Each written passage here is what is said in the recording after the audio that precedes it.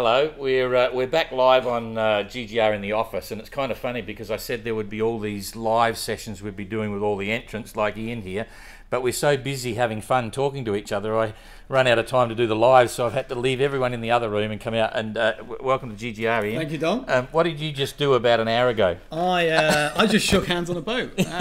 Probably a bit of a crazy thing to do, but I've just bought a boat. Yeah, which boat? I bought Puffin. Oh, Puffin, fancy that. Yeah, TradeWind 35. Okay. Yeah, I'm very pleased, very excited. Yeah, yeah. And a little bit poorer than I was 20 minutes ago. Yeah, yeah. Well, that's cool. You know, of course, we knew that. So it's official. This fund boat has now been sold. Yeah. So tell me the story. You know, which I know a little bit about. Sure. That you were thinking about the GGR for a long time. How far back does it go? So it goes back to 2015. In fact, I wrote to you, John, Don, in 2015. Got the details. And I thought, eventually decided there's no way I could ever get to the 2018 start line. Yeah. Gave up for a while, thinking about it. Went looking at boats, bought a different boat, but very similar in style. Yeah. Challenger 35, long keel. Hey, before you go too far, did you buy the boat thinking it was going to make the GGR? I didn't, because I put it to the back of my mind. Okay. Clearly, I've been influenced by the whole thought process. Okay. And I had been looking at TradeWinds. I'd looked at TradeWinds 35, and I bought this other boat. Yeah. 2018 starts, I'm watching, and then I decided, right, okay, I've got to make this a reality. I've got to find a way of doing this. Yeah.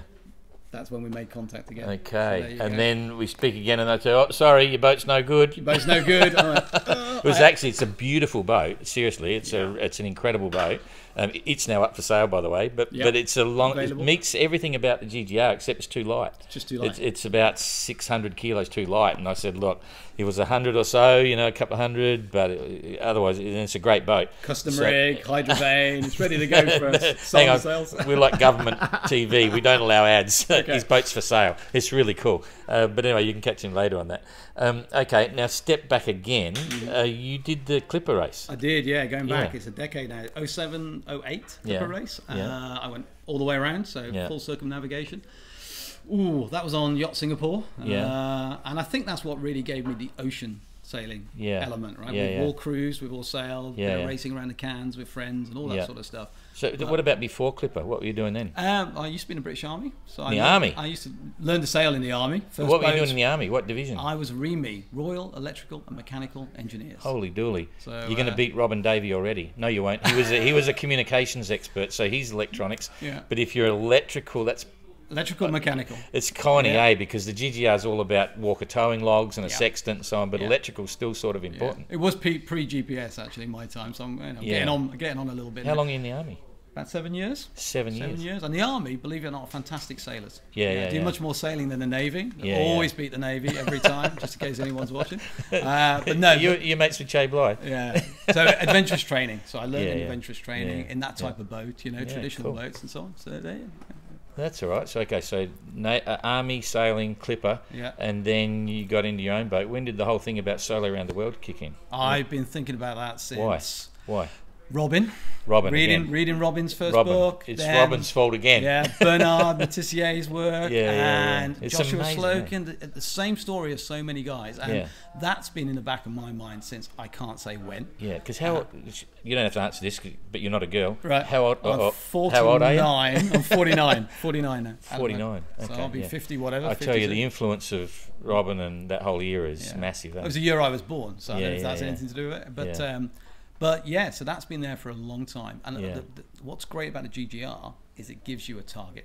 Yeah. So I'm a bit mission orientated. Yeah. And there's a mission, there's a date, there's a start deadline. line. You have to be there. You have to be ready. Otherwise, just drifting into it would have been a bit loose for me. Yeah, so, exactly. I like that. So where are you at with celestial navigation? Yeah, I've heard of it, and I know there's a book on it. Okay. Next subject. Next subject. Move on. Okay. What attracted you to the TradeWind 35? Just the beefiness of the boat, the go anywhere. Yeah, I mean, I love the Land Rover Defender, and I look at the TradeWind, and I think Land Rover Defender of the sea, and I think that's a boat I'm happy to own forever. Yeah, yeah, and I think that's a boat that can take me anywhere. Yeah, I've got to say, everyone knows I'm a bit of a fan. Forget about boat speed and which is going to win and which isn't. It's just, I just love the foredeck, the flush deck, whole lot. All of that. It's the image. It's the era that goes back. Yeah. Anyway. Yeah. We're converted, preaching to the converted here. Ticks all the boxes. Ticks all the boxes. Boats, okay, so you're ahead of the game now because you've basically got Istvan's boat.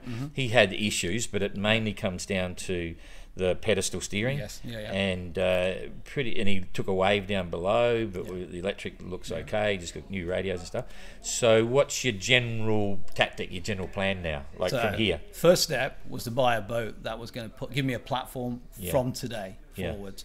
So I'm going to work full time. I work full time, family, 3 kids. So I'm a software sales. I'm in software sales. We run a business out of Seattle. Software. Oh, that'll be really good for the GGR. Yeah, software, computers. Been that. But I'm traveling a lot, so I'm busy. Cool. So starting off with the platform was really important. And really, what I want to do is get sea miles on that boat in that platform between now and 21. Yeah. And then look at a short refit, if you like, pre 22 race. That's my goal. So you mentioned cats and dogs and kids and house and Wives, farm, or wife. where do you so live? I live in Shropshire. So anyone that knows Shropshire is right in the centre of the UK. I've heard the name. I know the name, but I don't know why. It's about as far away from the sea as you can get in the UK. So it's not very convenient for the coast. I've got a small farm in Shropshire, and Sally, my wife, and 3 kids. And what do they think? I'm not completely sure. I think they're highly supportive. If they didn't think you're nuts, there'd be something wrong. And I took, going back 10 years ago, I did the Clipper, and they were little then, and it's just something that Dad does. So that's cool. Well, this is just the next thing. Look, I know nothing about your family and family life and this and the other, but I guarantee they'll get involved because it's an awesome thing to watch. It's been amazing watching 18, hasn't it? It's fantastic. Yeah. There's definitely a family thing just for the entrance as well. You can't keep them out of it. But anyway, that's another story.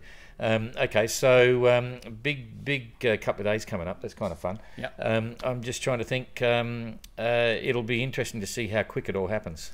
It's quite amazing, and I think you've got a good boat. I mean, this boat's a good boat. And what wind vane are you going to use? For me, it's hydrovane. I've got a hydrovane already, so I'm familiar with the hydrovane anyway, and I just thought that was a good idea. Previously, even before the race, it seemed like the right thing to me.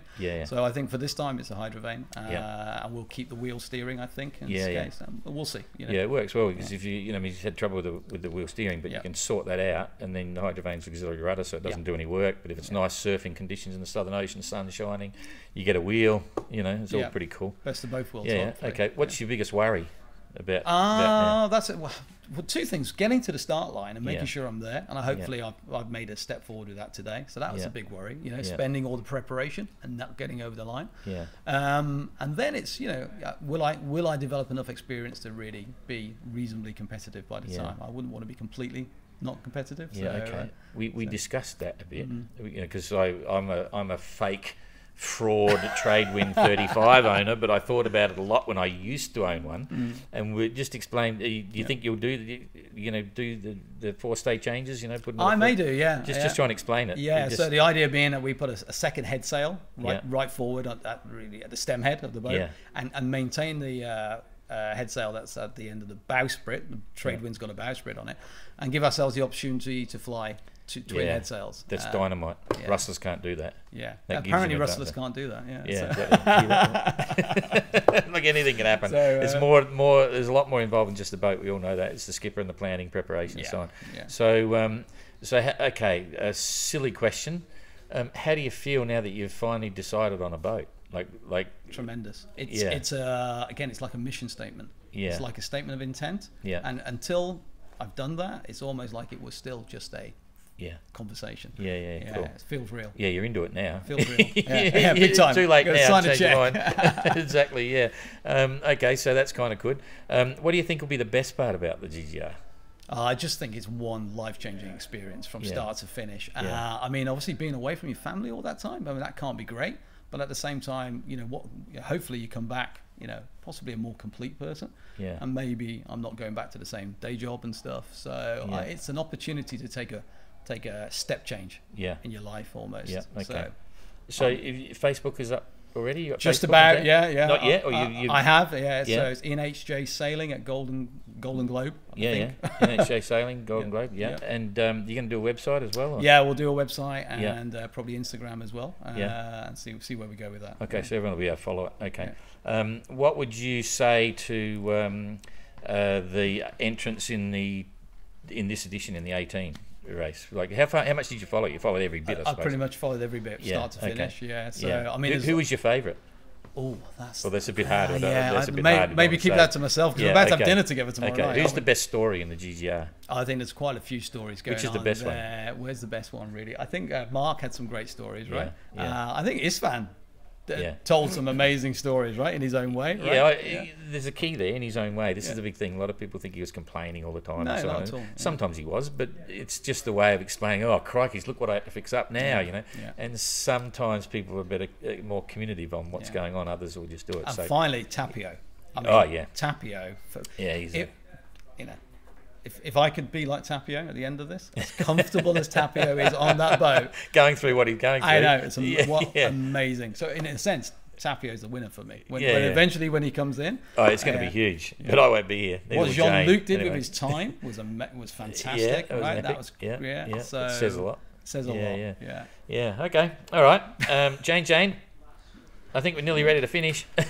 So time to go. So all very cool. So we'll obviously be keeping up, and now that people know who you are and what you're doing, and looking you've got for support. Many hands make light work. Yeah, I'd like to involve as many people as I can. So if I can gather a few people, into the team, that'd be fantastic. Sounds cool. All right, pretty cool. We better go and get your hat now. You get a GGR. Do I get a hat? You get Deal. You might even get a GGR biro. Anyway, okay. So we'll try and do more, but I got to say, the funny part is we've just about done all our work because Jane and I were trying to make sure we did our work so we can enjoy all the people and the fun and stuff. And we sort of just about there, but it's so distracting. There's some fun going on here at the moment. But anyway, okay. Thanks for that. All good. Don, See you later. Thanks a lot. See you later. Bye bye.